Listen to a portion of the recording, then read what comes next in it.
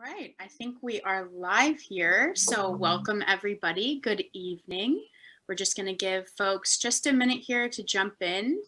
Hope everybody's having a lovely, let's see, what's today, Wednesday. I know we all sort of lose track of the day sometimes. But this evening we're going to be talking about our research roadmap. And it's going to be facilitated by our Research Advisory Council. If you're not familiar with it, our Research Advisory Council, or as we lovingly like to refer to it as our RAC, is a group of scientists, clinical experts, leaders of cutaneous lymphoma research, and patient advocates. And they volunteer their time and their talents to develop and expand the research programs that the foundation offers and supports. So in just a minute here, I'm going to turn things over to Susan Thornton, our CEO, and she will introduce our speakers for this evening. But before we get started, I just have a couple housekeeping notes for everybody. If during the show you have any questions, please use the Q&A icon at the bottom of your screen. It says Q&A, and you can submit questions during the show, and at the end, as time allows, we'll be able to get to them. We typically have about 10 or 15 minutes for questions, so don't be shy if you have them. And if we don't get to your question, please tune in to our Answers from the Experts live, which I'll give more information for at the end of the show. Just so everybody is aware, we will be recording tonight's event so that you can watch it back at your own convenience if you'd like. It will be posted to our website within about a week or so of the show. And at the end of the show, at about 5 minutes before we wrap up, there will be a program survey that will show up on your screen. It'll just pop up, and if you wouldn't mind just taking a minute to answer, I believe there's 4 questions. That really helps us. We really appreciate your feedback for the programs. And I am going to give a thank you to our corporate partners and our individual donors. Thank you so much for your support. We certainly couldn't do these programs without you, so we are so appreciative of that. So with that, I am going to turn things over to Susan Thornton, our CEO. Hi, Susan. Hey, Hillary. Thanks so much. And hi, everybody. Welcome to our inaugural event to launch our research roadmap, which is really an exciting time for us. And I have 3 of our Research Advisory Council members with me this evening. What I'd like to do is just ask each of them, I'll run through what we're going to do tonight, a few opening remarks, and I'll have each of our panelists do a brief introduction of themselves. We'll talk a little bit about the history of research in cutaneous lymphoma. For many of you, I'm assuming this might be somewhat new and a new area that you don't know much about. So we want to make sure to fill in a few of the gaps. Some history about what the foundation has funded. Then we're going to have a conversation with our panelists, and then we're going to talk about the roadmap, and then we'll wrap it up with some questions. So with that, I'm going to bring on our wonderful, illustrious panelists who I have the privilege and pleasure of working with on our Research Advisory Council. And I'm going to ask each of them to introduce themselves, just share where their institution, you can see their names and their institutions, but just where their institution, and then what brought them to cutaneous lymphoma and cutaneous lymphoma research, because I think that's always interesting to hear a little bit about how people came into our crazy disease world. So I'll start with Dr. Moskowitz because she's right next to me on the screen. Thank you so much, Susan.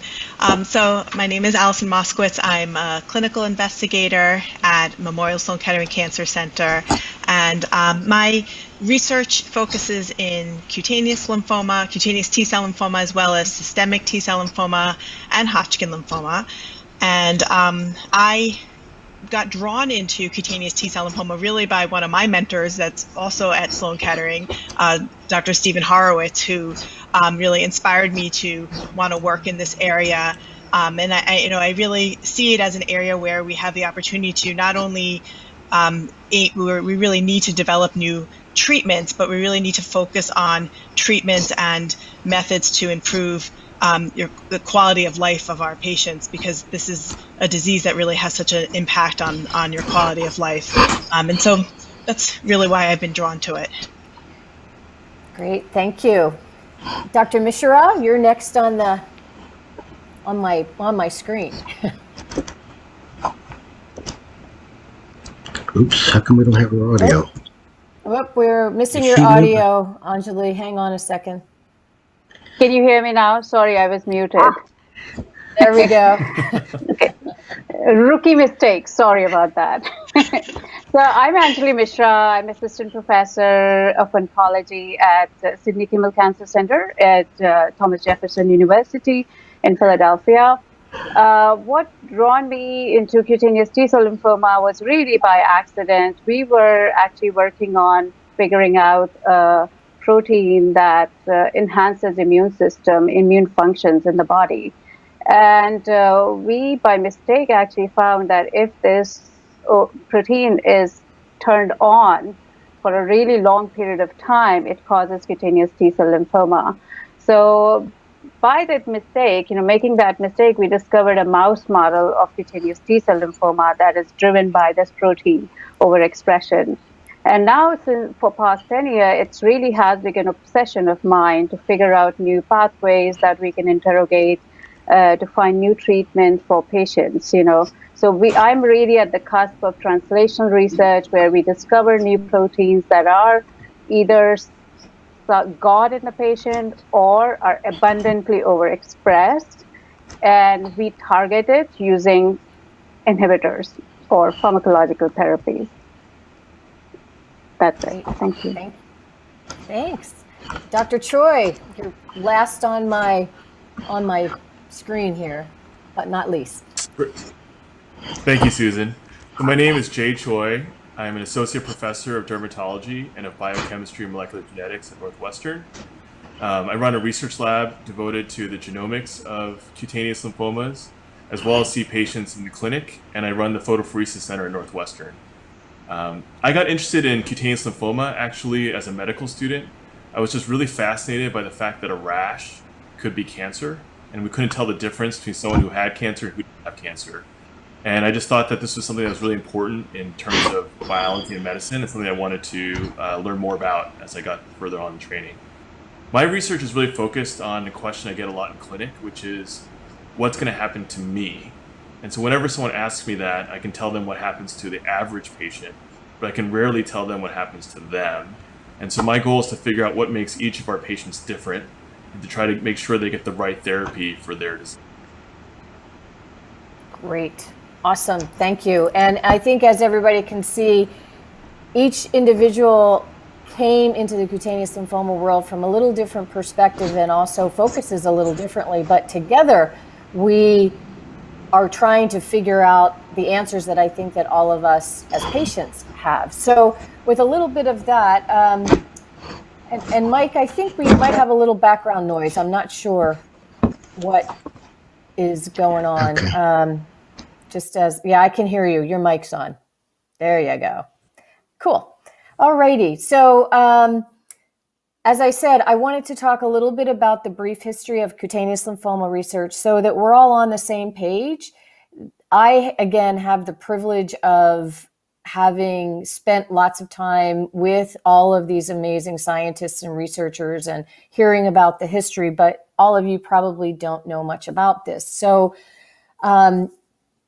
I think many of you may have heard the story where mycosis fungoides was named back in the 1800s by a French dermatologist, and he thought it was mushrooms growing on the skin of a patient, and so he named it mycosis fungoides, kind of mushroom, which we haven't been able to get rid of the name. We're kind of stuck with it, unfortunately, but that was kind of the baseline of when cutaneous lymphomas came on the scene, if you will.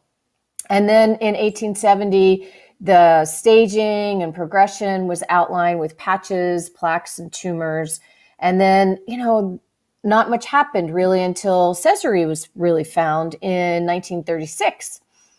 And long time before the International Society of Cutaneous Lymphomas was organized and founded in 1992. So think about, that was the first time that clinicians, researchers who were interested in cutaneous lymphoma, and I think at that time in 1992, there were probably a little more than a handful of people globally who were really specifically geared towards this disease. And that, when you think about it, wasn't all that long ago. Actually, I was diagnosed in 1991, and my specialist who helped me in the first 15 years of my disease was actually one of the co-founders of the International Society. So, Dr. Eric van der Heide was definitely a forward thinker. I was really lucky to be one of his patients. But, that was the first time that the collective clinical community came together and said, let's put our heads together and try to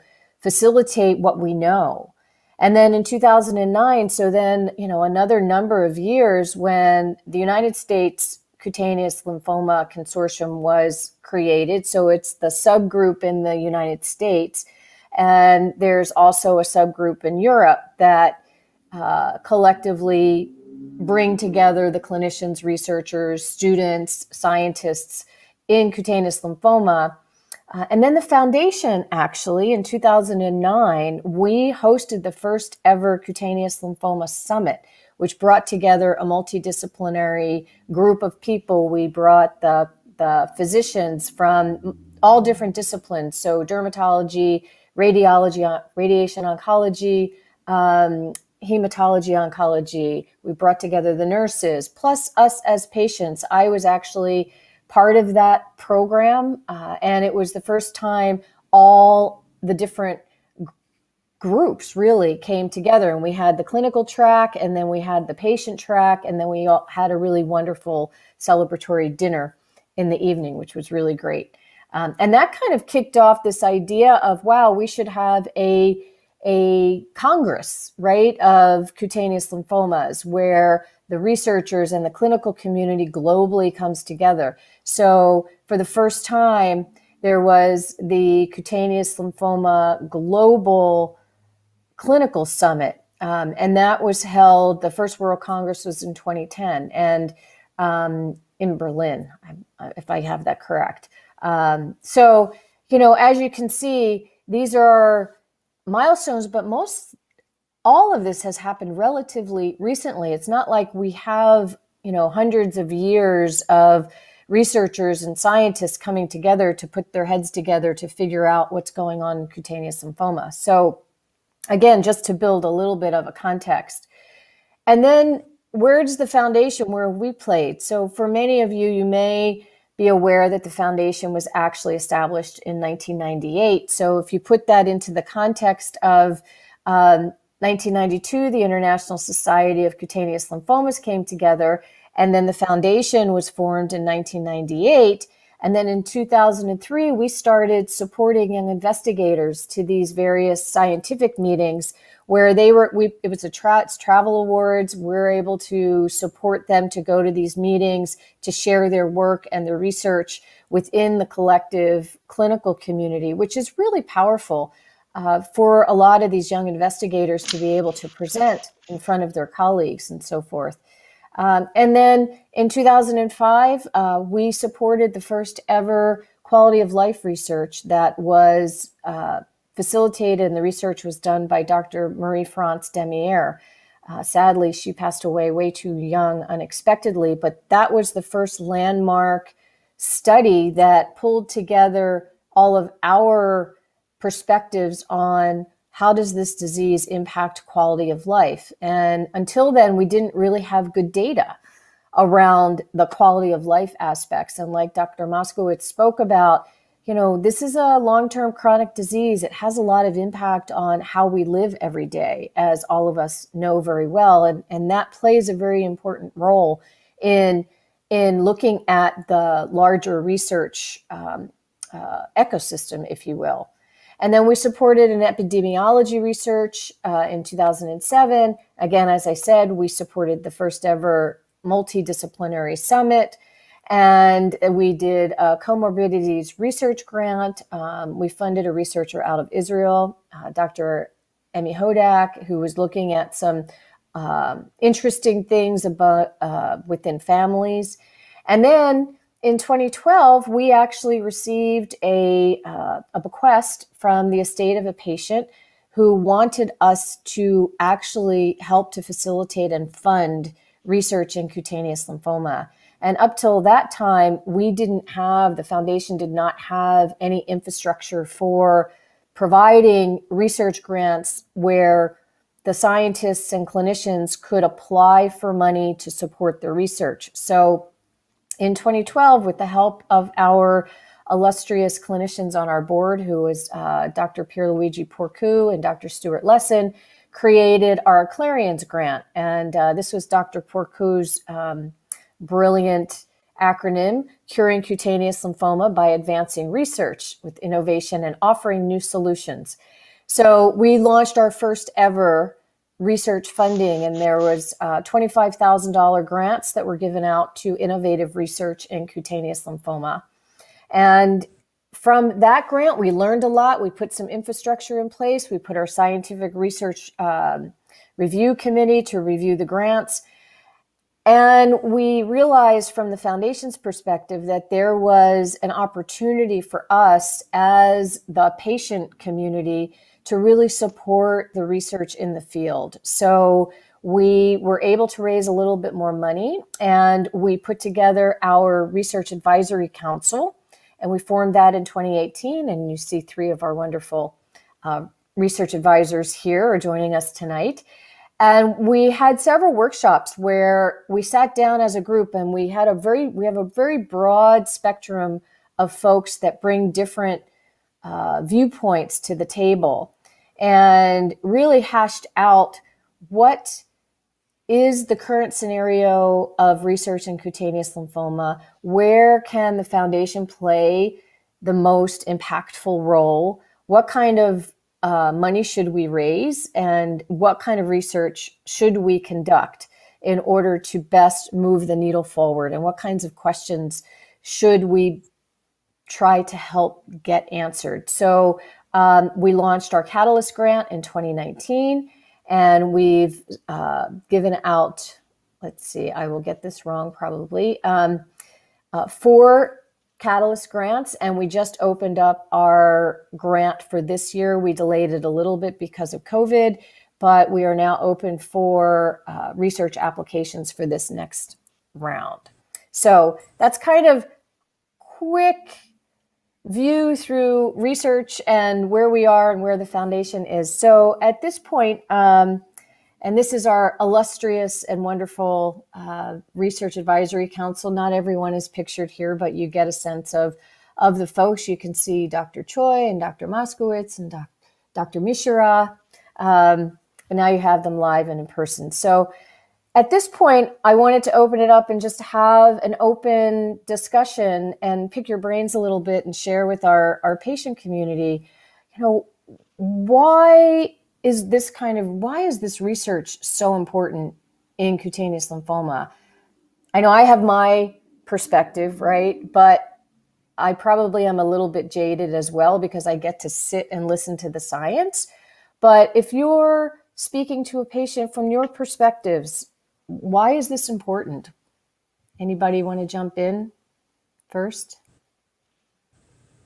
Sure. Allison? I can jump in. I'm going to pick on somebody. I'm right next to you. I know. Well, I think that, every single patient who is diagnosed with cutaneous lymphoma, which, it may be more so than any other disease. And of course I'm biased because I take care of this disease, but, it has such a unique experience with it and have such unique needs as far as how to balance treatment and the disease with their life. And so as a result, I would say that nobody's experience is the same. Nobody's, reaction to treatment is the same with regard to side effects.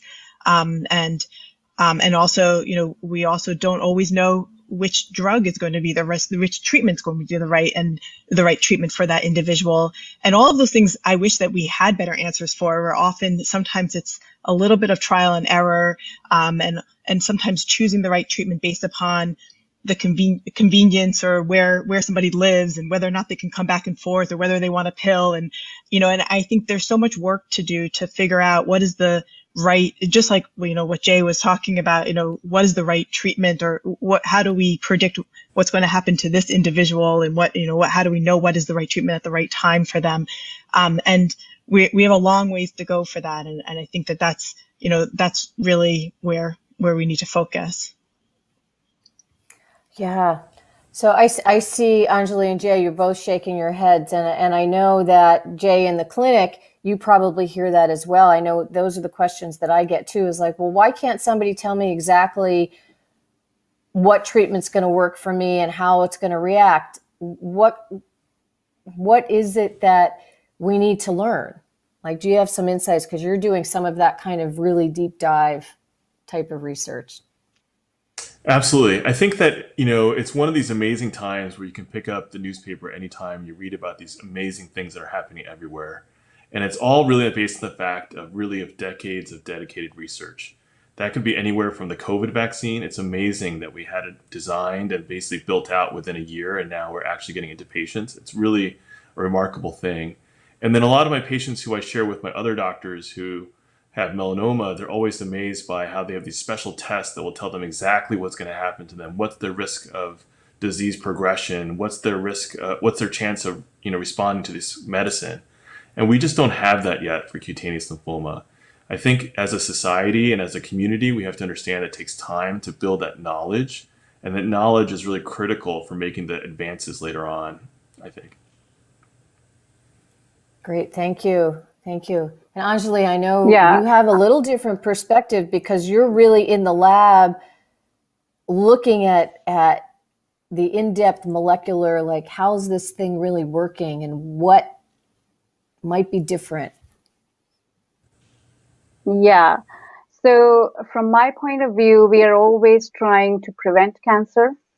First step for us is really to find molecular clues that we can switch off or switch on to prevent progression of this disease. And CTCL as a disease is just so diverse, and it comes in several forms in terms of skin representation and the organ it's located into, and final stages of blood involvement. So as a molecular biologist, we are interested in knowing what happens to these cells. Why do they actually reside in the skin? Why do they choose to stay in the skin? And then at what prompts them to leave the skin and get into the blood or the lymph nodes, and how we can actually prevent all of these events so that progression could be stopped.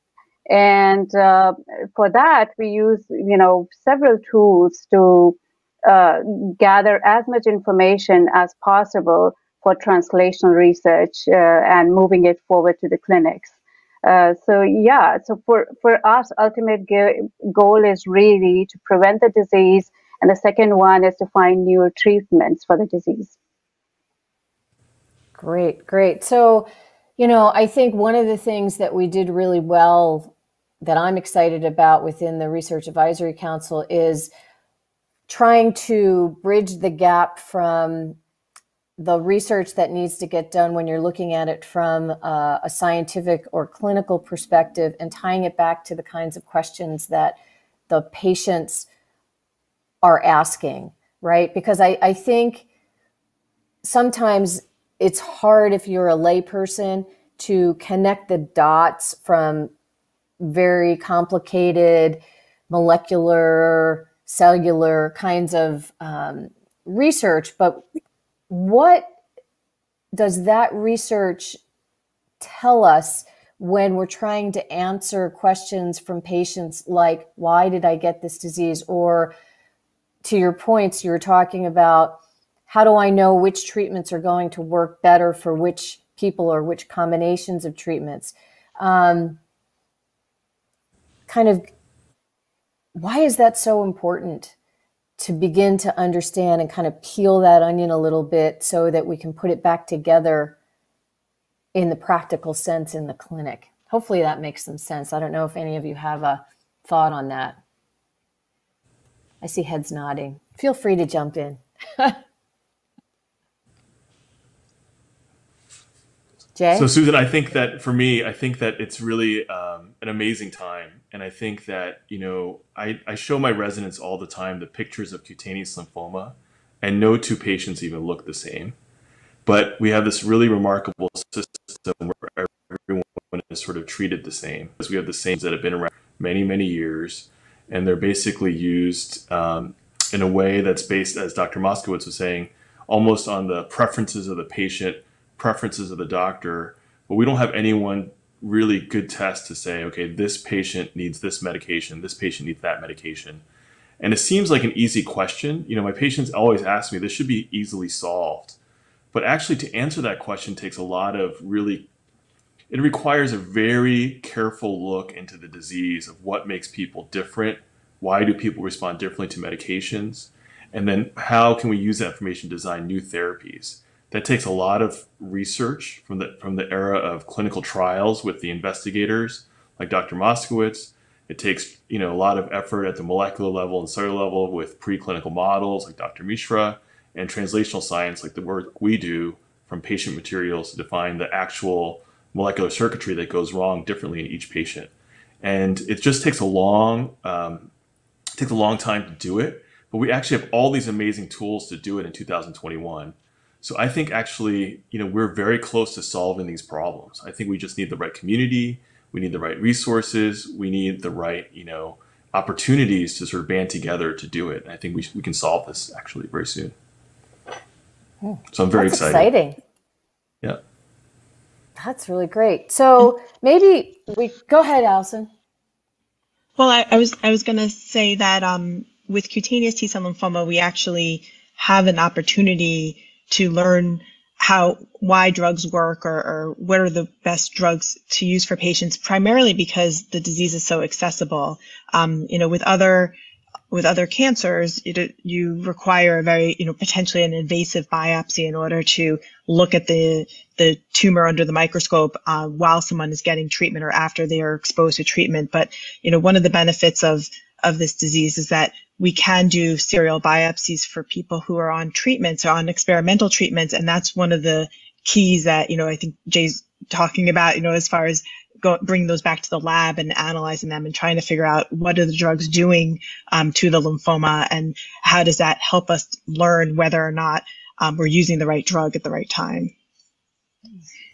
Wow. Go ahead, Anjali. Yeah. So I, so your question was really, how did I get it and why this treatment is not working on me? So as far as, how did we get it? Scientists have figured out the aspect of the disease, and so we can conclusively say what genes do play a role in the progression of the disease. And geneticists, beautiful work done by Jay. Actually, Jay's lab had published really beautiful work on type of mutations that were found in the patients, CTCL patients. And as far as the novel treatments are concerned, I know that for the longest time, the patients were treated repetitively with the similar kind of drugs. But now, over last 10 years, a lot more immunotherapeutic agents have come to the fore, especially in cutaneous T-cell lymphoma. A lot more antibody therapies have come forward.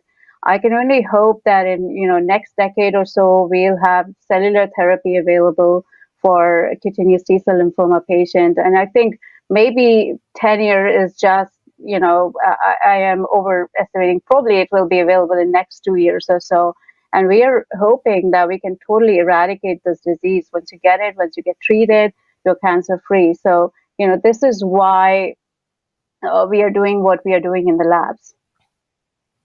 Wow, that's really exciting, and maybe I can ask you then, why, from your perspectives and the different ways you're each coming at researching cutaneous lymphoma, why is it important for the foundation to play a role in helping to support some of these efforts? And maybe you can speak a little bit about how your projects or overall projects get funded, and a little bit about, some of those challenges and why the funding that we can hopefully provide and grow to support some of these projects can really help to move that forward.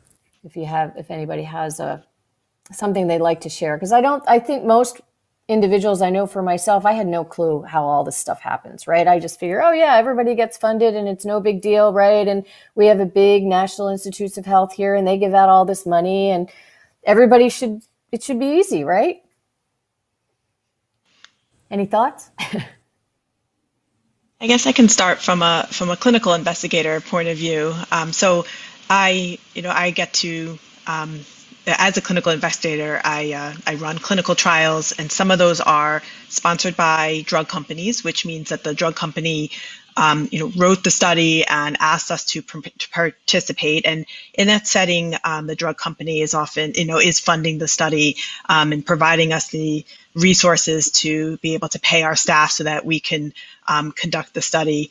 The studies that personally, I am most excited about are what we call investigator-initiated studies, which means that they're ideas that we come up with, the investigators come up with, and we present those ideas to the drug companies and say, I like your drug and I'd like to look at it in this way, in this matter, potentially combined with this other drug. And those are the studies where we do have to have the drug company does have to agree to participate with us by allowing us to use their drug. And we often do ask for funding from the drug company if they're able to provide it, but those studies are usually underfunded.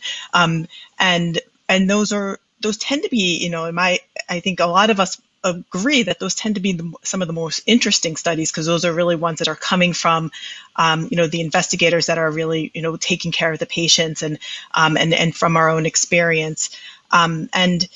Those are the type of studies that we're also, as I mentioned, those, we often do biopsies as part of those studies to try to learn why certain combinations are working or how they're working. And those are the type of tests that we often don't have funding at all, and that's when we're looking for grants to try to fund the research so that we can learn the most we can from these studies. Great. I can tell you from a lab perspective, when we do get an idea, we have to generate a lot of new data. We have to convince the peer reviewer. It's a long, drawn-out process, which easily take about a year to year and a half to get the money to the lab. And so, we really lag behind in getting money on time to find potentially innovative way to treat the disease. So that has been one of the major limitations for research work that we do in the lab. And I combine that with the rarity of the disease, where we do have samples could also be issues, and the models could also be the issues. So there is a lot of limitation, but I'm amazed at the way people have moved forward with new research, and that's why we need more patients like you that are dedicated just to cutaneous lymphoma research. Mm-hmm. Yeah. Yeah, I echo that. I'm sure Dr. Mishra does the same, but I spend probably about 3 or 4 hours a day writing grants. And it's because it's so competitive and it takes so long to get funded. And it's just a real challenge. And so I think that most people in the community, most people outside of our field don't realize how much time we spend actually trying to write grants. Now, the second part of that is that when we write grants to the NIH, they generally are very conservative. And it's because the Institute has limited money in its own way, and they try to give money to the sure things that's going to happen next. If I give it to you, what's going to be the next sure thing that you're going to be able to provide or produce from the lab? What I see a foundation like Cutaneous Lymphoma Foundation being able to do is two things. One is to really sponsor bold and brave ideas that will make big leaps in the way that we treat the disease, instead of making small incremental advances, the ways that the NIH likes to fund.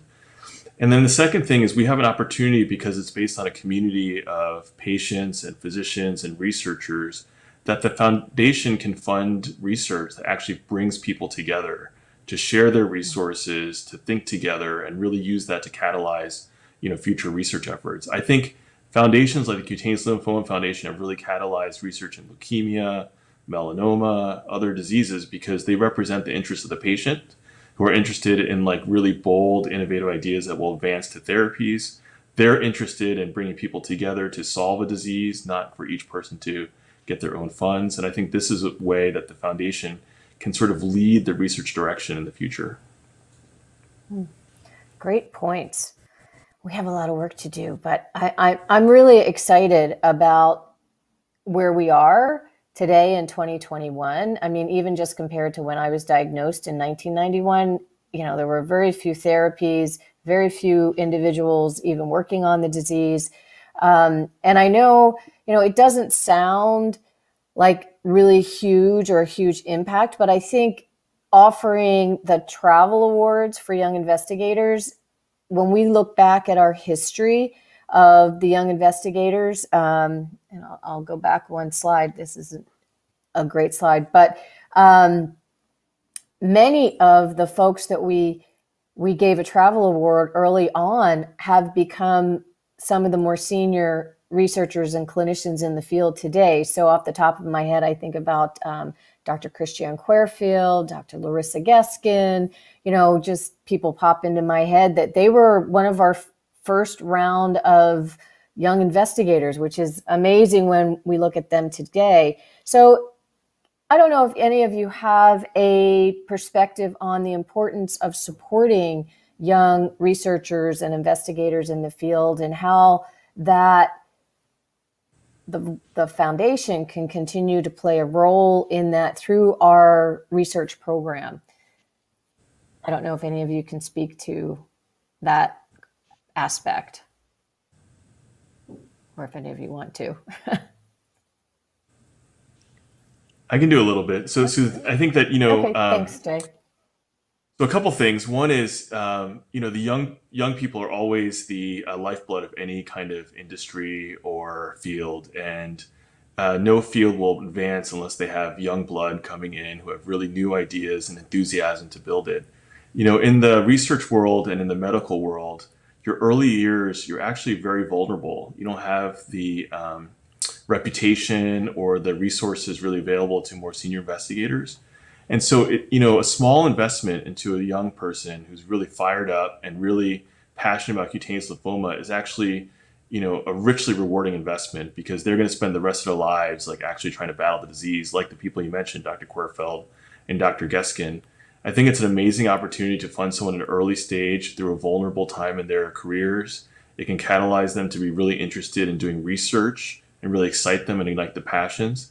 And I think, as for anything else, we need people to come through as young investigators to be the future leaders of our field. Yeah, I agree. Having had two of my physicians retire on me, I know it's really important, even though I know both were continuing to do research, which is good, but still, we need to keep bringing new people in the field and make it interesting and exciting. And yeah, so I'm going to switch gears here just a little bit. And we spoke a little bit about this, but diving into our new research agenda and what the Research Advisory Council has recommended, we basically came up with these 3 pillars of areas of focus. And I think the cool part is tying going back to the questions that patients ask, and then tying the actual research components that can help to answer that question back in the kinds of research that we are going to fund. And I think that was a brilliant recommendation from all of you, basically saying, what are the main questions that we get asked? Well, why did I even get cutaneous lymphoma in the first place? And then being able to say underneath of that, what kind of research can best answer that question, so that we as the foundation and the funding that we will provide helps to answer those kinds of questions that are important to the people who are actually living with the disease. And I just think personally that this was a brilliant approach to be able to tie kind of the end user experience, right? Why did I get cutaneous lymphoma? What kind of lymphoma do I have? You know, what's my diagnosis and so forth? And then how do I treat it best? And then the different components underneath of all of that. I don't know if any of you have a perspective on how we are approaching that, but I really wanted to say that I think it's kind of innovative to be able to tie the two together, because in my experience, even in the patient organization arena with the other groups that fund research, they seem to be there's science and then there's the patient perspective. And I love what you all have recommended for us to kind of pull those things together. I don't know if anybody has a perspective, but I really love the idea of this focus and then filling in those gaps, and we can then share with everybody in the patient community how we're helping to answer those questions. If anybody has any feedback on that, I personally think it was brilliant. Yeah, it's really nice. I mean, these pillars that you have defined here, they look very simple when, you know, it's presented very simplistic model, but each one of these sections and subheadings are just, you know, work in itself. For example, understanding just the tumor microenvironment. There's, you know, team of researchers that come together and study and dissect different cell types within the skin.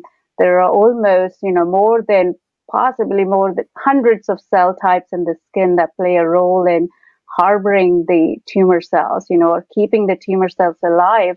So, you know, each one of these study heads are actually really important to address and to move the needle forward. So I think that you're on the right track. This is, you know, a really good vision for future research in cutaneous lymphomas overall. Great. Thanks, Anjali. And I just wanted to show everybody now all of these slides came out of our new publication. I'm going to try to put this up here, our research roadmap. So you all, if you're on our mailing list, you'll get a copy of this document in the mail, and you can read some of these things for yourself in a little more detail. And we'll be flushing out a lot of this on the website as well. But just to give everybody a sense of, you know, we've really done a lot of work in a very short period of time with our Research Advisory Council. And I would just open the question to all of you about, we're very grateful for the time and your expertise in helping us craft this and come up with the actual document that all of you will have access to here in the short term. But, you know, what inspired you to give of your time and talent, not that you have any extra time, to spend as part of our Research Advisory Council? You know, we ask a lot of all of you, and it's a lot of time and a lot of brain power. I mean, I think we had 3 full-day workshops kind of hashing all this stuff out with everybody's opinions and things of that nature. And it would be great to hear from maybe each of you kind of why you would give of your time and talent to help us, and the value. Any perspective? Well, I think I can start. Well, I think you can probably hear from what all 3 of us are saying that we're very inspired and drawn to this area because of so many different areas where we can make, you know, where we hope that we can make some improvements. And this, you know, it comes down to that cutaneous T-cell lymphoma is a rare disease. And so we need foundations like this. We need, you know, ways to get funding for research that are outside of, you know, the NIH, primarily because, and outside of drug companies as well, you know, primarily because this is a rare disease, it's not necessarily recognized by some of these broader organizations as an area of need. And clearly we know that it's an area of need. And I think that, by helping to develop this research program, we can address some of these areas and really make improvements in all the pillars that you saw. And I think the pillars really are every part of the pillar. I think even before you even got to the slide of the pillar, I think each of us kind of touched on different parts of that, and so it's just so ingrained on where we think there needs to be improvement. So it's neat to see it all laid out there in such a neat, such a organized way. But I feel like it really does summarize the goals that each of the three of us have with regard to our research. Great. Anjali or Jay, anything else before I do my last and final question that I'm going to ask each of you to answer for me? I would just echo what Alison had just said. I generally don't see patients, so I have a different perspective about the disease. I just find this research really cool, so I like to investigate what happens to the cancer cells. What makes them progress, what makes them go down in numbers, what makes them contain themselves, what makes them expand themselves, how do they become resistant to the therapy 1, therapy 2, therapy 3, and what can we do that they ultimately, die, these cancer cells. So this is really interesting aspect of it. However, funding is always limitation for rare disease. And cutaneous lymphoma is unfortunately one of the rarest disease. And so we have to constantly remind ourselves that this should be our goal, to collect as much fund as possible, to continue this research, and that would ultimately benefit patient populations. Yeah, and put us all out of a job, right? Maybe someday. Probably not in my lifetime anyway, right? So my last question to each of you, and I'm going to start with Jay, actually, because he's on the whole opposite side. So if you can look forward 5 years, what do you hope we will have accomplished from a research? What do you think, what would you envision us having done or learned and doing differently in 5 years from now, in your wildest dreams? Well, I think actually everything that Dr. Moskowitz and Dr. Mishra and Susan, you have mentioned, I think actually can come true in 5 years. I think, I often start every conversation with a patient say, we can control the disease, but there's really no cure for the disease. I think that could change in 5 years. It sounds ambitious, but I think it can happen. I also think that we can definitely in 5 years tell our patients what's most likely going to happen to them based on their disease type and their disease features. I think this is all within range. And I also think that one of the goals we should have is that if we have preclinical models that can help us to understand who and how things respond to therapies, we can make our clinical trials much more precise, efficient, and much better at predicting which therapies will actually work in patients. So I think in the next 5 years, I'd also like to see the foundation really fund clinical models, preclinical models that actually predict what happens in patients. I think all three of these can happen in the next 5 years. And I think the CLF can play a very critical part in all three. Great. Well, you're tagged to hang with us in the Research Advisory Council for as long as it takes. Anjali, how about you? What do you see in 5 years, hopefully? I am hoping, I actually have the same sentiment as Jay about it. I also want to see cell therapy move into the arena. I know these therapies are expensive, but over time, perhaps they are going to, become easily accessible, covered by insurances, et cetera, But I'm hoping to see immunotherapy play a big part in cutaneous lymphoma treatment. And along with that, I want to get more clearer answers from molecular biology work what drives, inflammation in skin, and the quality of life improvement research is really critical for us to understand. So yeah, I think it's going to be a really good amalgamation of basic research, translational research, combine that with clinical outcomes. That will be fantastic next 5 years. Excellent. Okay, excellent. How about you, Alison? Finish us up here. Well, I agree with everything that has been said, and I think that in the next 5 years, I think that our choice of therapy will be informed by some biological marker or clinical marker of our patients, and we will move towards choosing therapies based upon what we have, a much stronger hypothesis or, pretty sure that are going to work and be the best, most effective treatment for individuals, rather than choosing treatments fairly empirically, which is what, for the most part, we're doing right now. It's great. Wow. Yes, better days ahead for all of us. And really, all of you, thank you for your work, for joining us and helping us to work together to move things forward. I am excited to see where we land. We'll redo this in 5 years and see what happens. We'll play the little clips from this presentation and see how we do, right? But I'm really grateful to all of you for spending the time with us. Hill, I don't know if we have any questions from our audience that we want to take a shot at in the last couple minutes we have here.